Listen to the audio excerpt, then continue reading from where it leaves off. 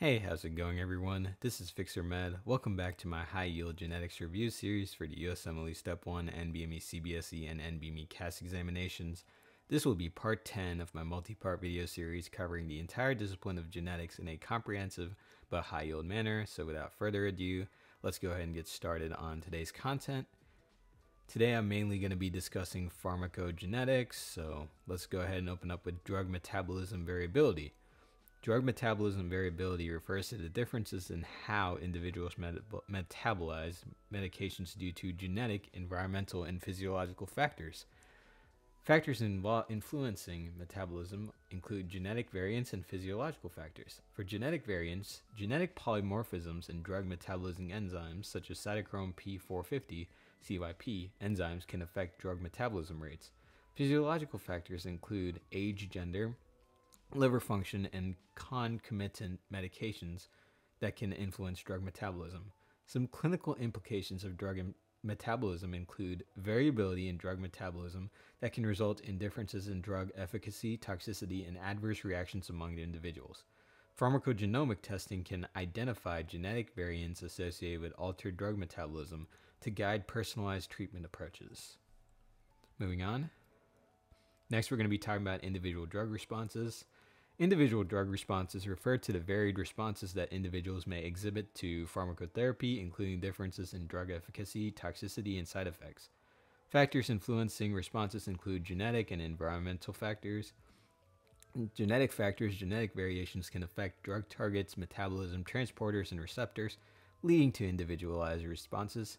Environmental factors like diet, lifestyle, concomitant medications, and comorbidities can influence drug responses.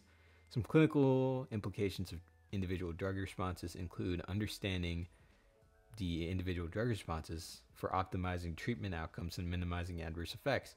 Pharmacogenomic testing can help predict individual responses to medications and inform personalized prescribing practices to improve therapeutic efficacy and safety. Let's go ahead and move on and answer some questions.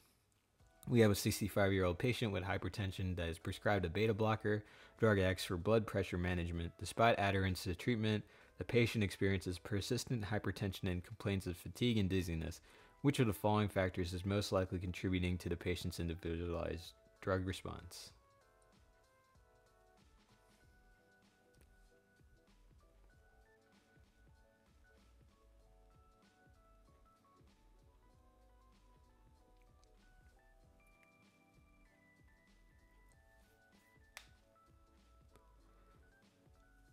Alright, I think I gave you guys enough time here. If you need more time, please feel free to pause the video. Otherwise, moving on now.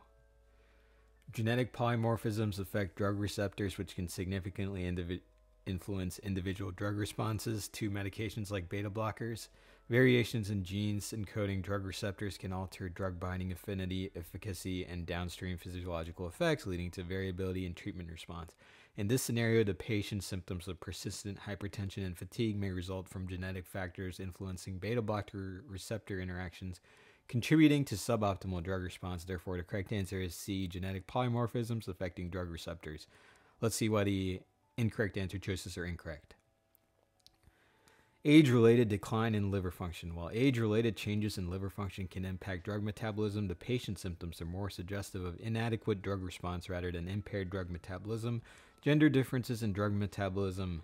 These may affect drug clearance rates, but they are less likely to account for the patient-specific symptoms of persistent hypertension and fatigue.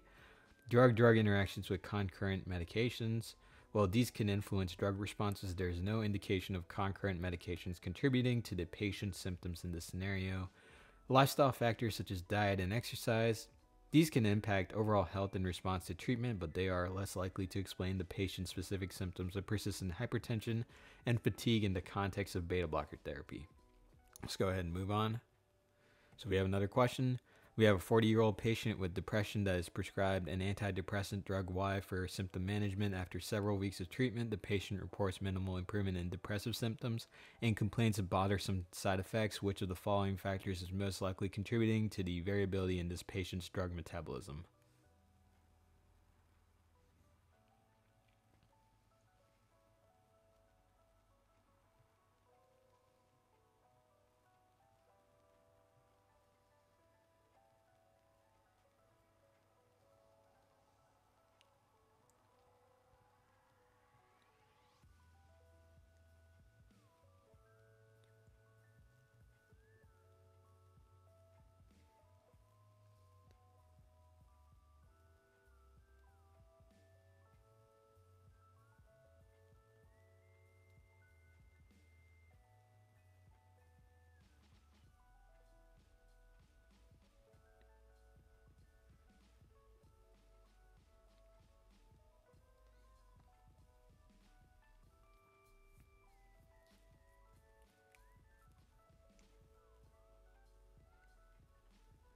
Alright, I think I gave you guys enough time here. If you need more time, please feel free to pause the video. Otherwise, moving on now.